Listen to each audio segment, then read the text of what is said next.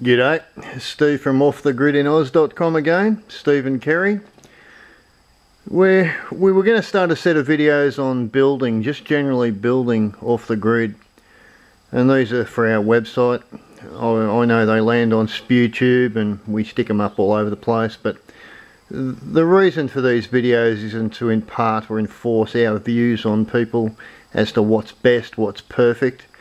From my point of view, you have to understand that I have this core belief that generally experience in the people who have done anything, I don't care whether you're crocheting or building or what you do in life, experience tends to go by the wayside. And these days, in regard to off the grid, the experience really needs to be imparted to the new groups of people coming along. Because things like alternative living and off the grid are getting bigger and bigger, the information required that the younger people, especially, not so much the older guys, but the younger people, they need as much information as they can get, and so we make these videos, and that's the reason for them. It's got nothing to do with bloody ego. If I had an ego, I'd stick the freaking camera facing straight up my head and go, hello, here I am. You don't get much off me except the voice, the experience perhaps that I can impart.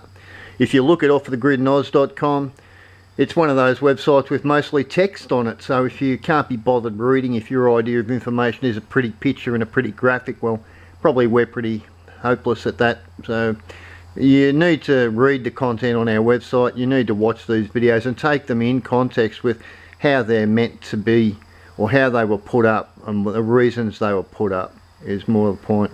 Now, as far as building goes, and this is going to be the first in the building series, building is one of those topics that, like nearly all the topics to do with off-grid, involve perspective, point of view, attitudes, social background of people involved. There's all sorts of things that come into building. We've been down a site. I'll give my experience to start with. As I've mentioned a couple of times, I'm 40 years into, I built my first home at 23, 40 years into this sort of stuff. Built four full projects myself, 4 full properties up myself. I've renovated on behalf of other people and got paid for it.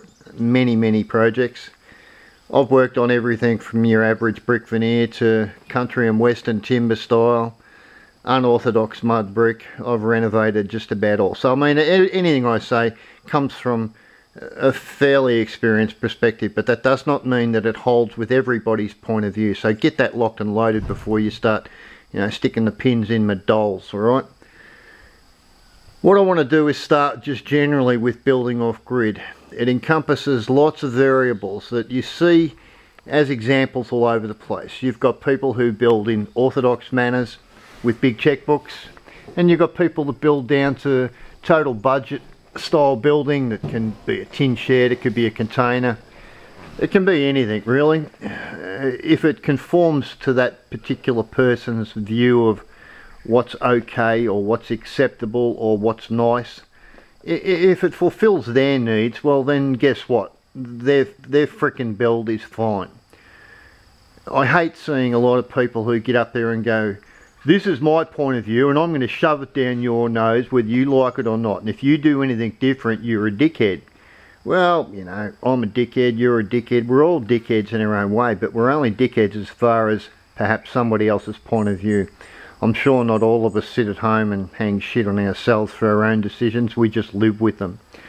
So as far as construction goes, I'm going to have to take this in steps. It's such a big thing, and I will qualify this again as far as I'm concerned with one statement. I do know what the cost of a nail is, I do know what the cost of a pop rivet is, I do know what the cost of a sheet of iron is, I do know the cost of plaster, timber, cleats, sheet metal of any description, concrete.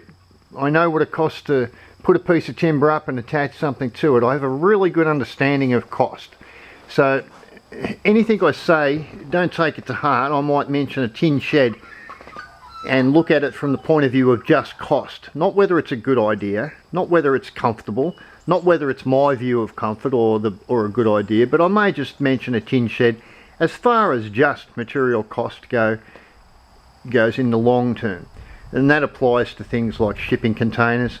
Lots of people use shipping containers, and I might just spend 3 seconds on those alone, just right this second. Shipping containers, right, cost. First argument you get thrown back at yourself if you dare question somebody with a shipping containers. They're cheap and easy, and they're relocatable. Okay, we'll take cheap. Well, cheap for starters is a relative statement. They're cheap for the initial purchase. You might get one given to you for free. Bloody honky-dory. That becomes a perspective that you will hold because you got your container for free. But if you're the average Joe, and this is directed again at new people, if you have to go out there and spend $3,000 on a shipping container, fine. All you're buying is a sheet metal skin, alright? Anyone will tell you that a lot of these shipping containers, especially if you load them up with orthodox building methodology built into, on top of and around, they have to be dealt with in a way that brings into the cost factor orthodox building methodology. Orthodox building methodology means you might want to line the inside out. You might have to put some studs up, some battens up, some insulation. All of the orthodox stuff without going through the whole list. Everyone's smart enough to know probably what makes a building tick. But the cost involved of taking your $3,000 or $2,000 skin of a shipping container and then adding the things that you may do to that over the course of the next 6 months, 12 months, 2 years, whatever time you take, the total cost at the end of the project causes, and this is a fact guys, it causes a $3,000 40 foot by 20 foot skin to not be cheap. Alright, that's just a fact. A 20 foot by 40 foot skin, sheet metal skin, for 3,000 bucks on average, and I know what they're worth. I know you might grab one for 1,000 if you're lucky. It's not cheap. Not when you turn around and have to add everything into it. So, and I know people will say that they are movable, transportable, it can be moved from property to property. Well, I know a few people with containers, and I've got to tell you, I don't know anyone that's ever moved one. So the argument that they're mobile, transportable, and if they don't comply to council regulations you can move it, does have some validity, but it's not real solid. Right? Most of them stay plonked where they get sat. They get mucked around with that much that they also become a little bit more difficult to move than the exercise was to drop them there in the first place. I hear another argument with shipping containers that you don't need much skill. Well, if you're going to live in just the skin and throw a carpet on the floor, fine, no skill involved. If you're going to attach orthodox methodology to it, at some point, all those skills that you seem to think, or these people seem to argue with me that wasn't required in the beginning, all of a sudden become a very, very big requirement. If you're going to line it out, or you're going to put plaster in there, or you're going to insulate it, or you're going to put some plumbing in it, or some electrical in it, build some cabinets, well, the argument that there's no skill involved sort of goes sideways a bit. Not saying it's totally removed, but it goes sideways a bit. The other argument as far as no skill required, and a lovely gentleman on one of the Facebook pages put this post up a little while ago. You can add a window by simply cutting with an angle grinder, cutting a hole in it. Well, again, if you're only using the skin as your total analogy to do that argument, fine. Angle grinder, yep, instant hole. What do you do with that hole? You then need the skill to build a window, or buy a window and fit it, or whatever. If you've lined the inside out, you have to not only cut the skin, but you have to fit the lining to it. It gets a little bit more complicated and a little bit more not simple, and it really does take skill unless you're going to live in just that skin. So anyway, that's as much on shipping containers. I actually like them. I think people do marvellous things with them, but as a builder, I'm here to tell you that I certainly would not argue to a new person that this is the way they should go.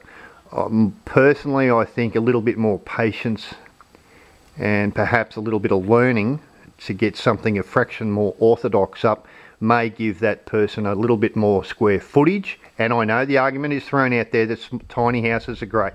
They are great. I think they're actually spectacular, and again, what people do with them is great.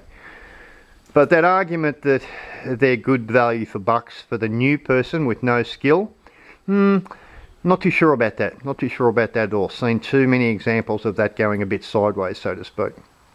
So that's shipping containers. Tin sheds.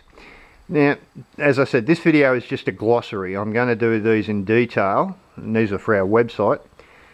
The tin shed has a lot of the elements of the shipping container attached to it.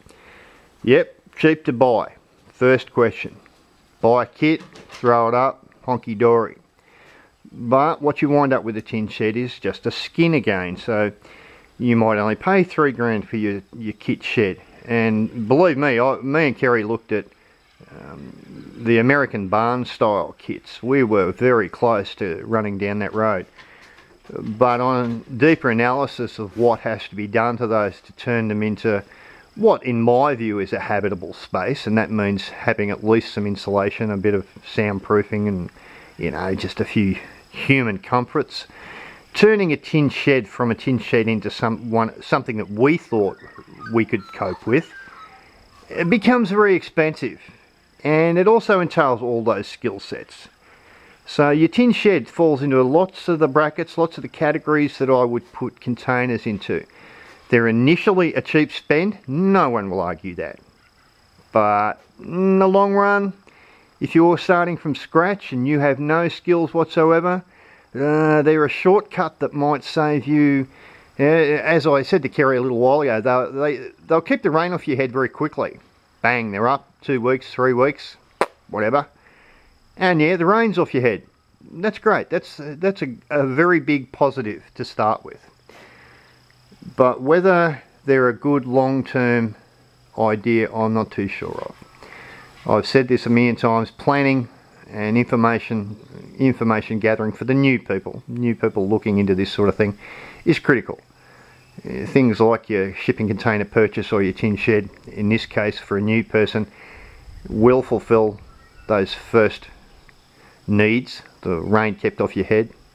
It will alleviate the need for vast amounts of skill initially, and they will go up quickly. So yeah, all great, but not so good. Now I've built, you can see I'm just actually looking down the veranda now. We build with poles, we build with orthodox stud and frame construction, we've built in brick, we've built in all manner. We pretty much use all types of systems, from more country style to more orthodox style. It just depends on cost of the particular project that we run into and how we assess it and what we want visually out of it as well as financially out of it. But we use all methodology, so I'm not a naysayer of any particular type of building construction method, but I'm not a total advocate of any one particular type either. Now when I pan around here, this place that we built this time is built out of a material that's called EPS. They're called SIPs, structurally insulated panels. Most people would know them because of the transportables that are built by it. This is a slightly different one. That door I'm showing you right now is double glazed. That window double glazed. Those walls are 100mm thick, they're 4 inches thick. Built out of cool room panels. So instead of the old transportable 50mm wall, they're 100mm thick. They fulfilled all the requirements of this build for us this time around. This whole building is around about 11.5 squares, nearly 12 squares. And what it has actually achieved for $20,000 is a completely livable, habitable space that took very little effort, very little time, and considering normal building practices, it was very cheap. I'll just briefly, and I'm going to do a video on EPS, these insulated panels separately, but just briefly, these panels reflect to us $20,000, and that's with the doors and windows, alright? It sits on rails, and that's including the rails that it sits on, the channels that it sits on, there, and it's just sitting on blocks, so it conforms to the transportable type of building methodology that people will argue with you, oh well, I bought a transportable because I can move it around. This is built in exactly the same way. Skill, well, this thing also doesn't entail much skill. Sheet metal is pretty easy to work with a pair of tin snips. It's a bit like your shipping container or your tin shed thing. But this stuff comes finished painted surfaces on the inside and outside. Now I'm going to walk inside the door again, just quickly, because I'm only going to make this a short one since it's only an intro to building. And this is what we've done. Now you've seen in here before on the other videos. This stuff, I'll go over to the wall, listen to this. It's solid as a rock, alright? It's steel. It's pre-painted. It's insulated, 100mm thick. They make cool rooms and fridgy boxes out of this stuff, which isn't a glowing, you know. I don't run around the place saying, oh, actually I do. Yeah, there's Kerry over there. Say hi, Steve. G'day, Steve. Kerry's over there at the computer in the glare. Hey, hello. Sitting in the sun. Sitting in the sun, yes. Yeah, this place is a fridgy box. It's built out of fridgy box material. But you wind up with a result that didn't take a great deal of effort compared with orthodox building methods. Has a lot of the components of your container style building or your shed style building, being sheet metal. Except this place didn't require painting on the inside. It didn't require cladding on the outside. It didn't require separate insulation. It didn't require mega loads of nails. The panels are all machine squared, so that basically standing a vertical wall up was as simple as standing up, putting a level on one edge, and there was your wall. Very quick. This place was built in, how long do we take, Kerry? About 6 weeks? Yeah, not even. Not even. Well, I call it 6 weeks because I had to put, you know, a few extras in, like this little bay window that's here. Oh, I did a few extra bits and bobs to it, but yeah, 6 weeks, guys. And that's with very minimal skill. I had never built entirely an EPS home before. So my experience with poles and stud work and normal building methods really didn't apply to this to any great degree. So yeah, this is what we've done, and I'm going to go through it a bit deeper in another video. But I just wanted to make this one this morning because of the couple of comments made about containers and different methodologies and the reasons for it. You can't get around the fact that everything becomes relative. You can't get around the fact that everything becomes a cost exercise, and the cost exercise itself becomes relative. Your budget may be in one lump, your budget may be as you go. Lots of reasons that cause different thinking to cause different decisions to be made, and they are all okay. And you don't need to shove them back in the face. I'm fully aware of all the circumstances around whatever it might take or what it might cause for you to make a decision in one direction or another. But I do believe emphatically that the cheap alternative, if you're building from scratch, not if you've bought a property with a container on it that's already done, honky-dory, fine, that's good. Hey, no one's going to argue that. But if you're a newbie and you're looking at a building methodology,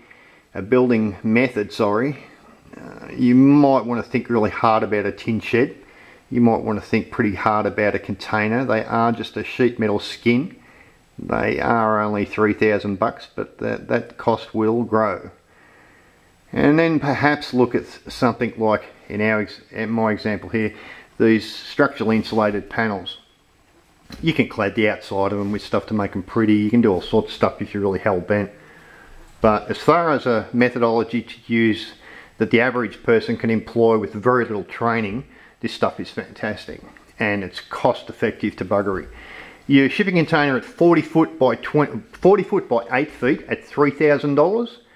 Well, what you're staring at here is 20 grand's worth. I kid you not, under $20,000 worth. 12 squares on steel, pre-painted, double glazed windows, 20 grand. You can send me, any amount of messages you want and tell me that's bullshit. I'm going to tell you it's not bullshit. And with 20 grand we end up getting the veranda outside. Whoop, trip over the mat there. So bye, Steve. See ya. It's a nice morning here, that's why I'm wandering around. But yeah, outside you can see that I built this veranda. It's 10.5 metres by 5 metres, not small. Fully insulated, 100mm EPS roof, and that was included in the $20,000. Over there you'll see even had materials left over. I've got that leftover pile there, which is scraps, but got quite a few panels left over. I'm going to make a bit of a cool room. We've got a good pantry inside, but I want to make another cool room. But yeah, this stuff is amazing. If you need to know where to buy it, it's available on eBay. Yes, it's imported. Yeah, little Chinese mates run this stuff out by the mile. You do have to wait for some of it to be delivered if you want special sizes, because it's all ordered from overseas, if it's special. They keep standard stock sheets, so you can buy 2.4s and you can buy 3s and 6s. They're a full range of sizes. But yeah, it's super cheap, super easy to build with, super quick, and it doesn't wind up looking like a shipping container. And I'm not hanging it on shipping containers. I'm talking about the container you buy when you initially get it dropped on site. You have just a beat up steel box, right? Let's be honest here. You may turn it into a palace, and I've seen plenty of them turned into absolute palaces. But the cost of that palace at the end of the day has no reflection, no bearing on the initial spend. Alright, so think about that. I'm going to leave this one at that for the second, and my second video on building, I will just pick on one methodology and go into a little bit deeper. Someone actually mentioned insulation the other day. I can't even remember where it was now. Insulation isn't cheap. Insulation in an orthodox stud built building, by the time you buy sisal, which is only a sarking material, it's not, sarking is just a moisture barrier, it's not insulation. By the time you put insulation in a wall that has to be built out of timber and then line it and clad it off, per square metre, an orthodox building with insulation, and because you have to put the best insulation you can find, and that'll be either synthetic or rock wool or fiberglass if you're unfortunate to get hold of some fiberglass cheap. I don't like that because it's really yucky shit to work with. But yeah, insulation, you just have to put the best style, the best R-rated insulation you can in the wall, with the sarking, with the insulation, or what some people think is insulation. They actually call it insulation, but it's not. It's just a moisture barrier. That silver paper stuff, or the blue paper, has nothing to do with insulation at all. It's just to stop the movement of moisture from one side of the wall to the other. But yeah, this stuff is already insulated. So anyway, I hope a little bit of information is helpful to new people coming along. I don't like seeing people think that a 3,000 spend on a kit tin shed is necessarily a wise move. Given circumstances, it might be the only thing that those people can do, especially if you're building as you go. But the end result may or may not be satisfactory, or what you had in your dream, in your mind, and sure as hell it won't be as cheap as what you thought. I know a lot of people who have done tin shed conversions, and I'm talking a lot, not just one or two, I know a lot. All of them have blown a fair chunk of money. They have blown way more than this sort of caper. This is my first build in SIPs, structural insulated panels. My first entire build, done a few additions with it and stuff like that, but you can't beat it. You just can't beat it. I still love my pole construction, and that's expensive. These damn things are expensive. Yeah. And one thing you've got to remember too, a lot of people will come back and argue with, I'm not talking about me, but when people get in discussions with new people that are going off grid, I hear this all too often. Oh, we got our materials from the side of the road, or we got it second hand, and that's all fine. But second-hand materials aren't readily available to everybody. Not everyone has the skills to deal with second-hand materials. So a lot of the time, yeah, you will get a little bit of second-hand. We've got some lovely second-hand windows I recycled out of a job. We use anything good that comes along. I mean, we'll pick it up, but primarily there's too much material involved here in all the building that's gone on this new property to have stuck with second-hand. It would have taken me forever. Part of our agenda, part of our plan was to do this relatively quickly so that we can enjoy it. I didn't want to spend 5 years doing this project so that after 5 years we can sit back. We're just into our 7th month now, and we've been sitting here soaking this stuff up and enjoying it for probably the last 6 weeks, a month and a half. So 5 months or so to get the whole lot up. And that's sheds, 2 buildings, 2 functional buildings, the outdoor kitchen, got the grow areas going. And the inside's pretty comfortable. That's a nice reflection. But yeah, time frames also are important to some people and not important to others, and that's okay. If you're prepared to spend 5 years putting your project together because of budgetary constraints, that's the way it is. That's fine. People like me, or at least I would never say anything against people that do that. I know people that have done it. But if you're looking for quick, functional, modern, clean, fuss-free, no skill required virtually, at least minimal skill, structural insulated panels as we've used, really high on the list, guys. And my opinion only here is they are far up the ladder as far as the choice goes than any orthodox building method, or any container building method, or any tin shed conversion. And that's from a cost analysis only, not personal choice. And the personal choice is your choice, nothing to do with me. Just tell me to piss off if I ever tell you that what I've done here is what I've done here, and I'm just telling you from a cost analysis and from a personal building analysis, from a person that's built lots of different things, that this stuff is totally amazing and far more efficient and less costly than any of those methods. So now, Steve from orthodox.com. I'm going to go have another cup of coffee, stuff this. It's too nice a morning to be wasting on this. Just been playing with my distilled water equipment. Yeah, yes. Don't know, we drink a lot of distilled water. Let's leave us alone. Drop into orthodox.com, but like I said, it's a website that's mostly full of text. We've got the YouTube videos up there, just as duplication pretty much, or they're made basically to go on there from YouTube. We scatter them around the place, like I said, so you'll see them on Facebook pages, mine and Kerry's and other things. But yeah, the videos aren't there to wave our flag. I'm not there to brag about my deck, My deck's my deck. Everyone's got, if you want to build a deck, go build a freaking deck, It's nothing to do with that sort of thing. It's purely to impart information to new people coming along and inspire them and instill some confidence into them that there are methods out there that might be, in my opinion, a little bit easier for them to tackle, a little bit financially, easier to do, less taxing on them. And speed, well, if you're 26, fine, you've got 10 years to build your project up, that's all good. But if you're an old fart like me, shit, I wanted this to happen really quick so that I can kick back. I get a lot of enjoyment out of building.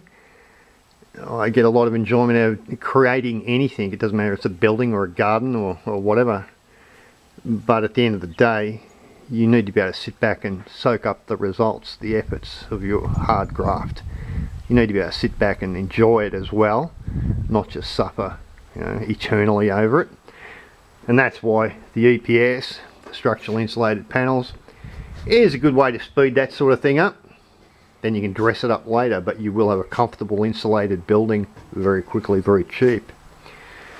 Alright, drop into the website if you feel that way inclined to have a read. Remember, if you don't read, don't bother going there. I'm joking, you can go there anyway. But yeah, subscribe down below if you want. Give us a like if you want, usual drill. I'm not going to force anyone to do anything. I'm not going to beg for donations. We don't make any money. This is purely, I'd say, out of the goodness of my heart, but if you ask Kira, I haven't got a heart apparently. I'm joking. She knows I'm a good man deep down. You might have to get a backhoe to find it, but I'm a deep man deep down. Beautiful morning. Could probably just waffle now, but I won't. Finished our, I mentioned the shade cloth only about 1,000 times in a lot of the videos. We finished all that now. We've got to go around the back of the shed, last section. Back of the kitchen, I should say. And we're done with that, and we can start putting the plants in. That'll be bloody a boomer. So anyway, again, Steve from orthodox.com. Subscribe, like, all of that, and we'll catch you on the next one. Next video will be on a detailed part of this type of construction. This type of construction I've chosen to go this time with, and that's the structural insulated panels. So cheers from me and Sterry. It is early in the morning. Cheers from me and Kerry, and we'll catch you on the next one. Bye.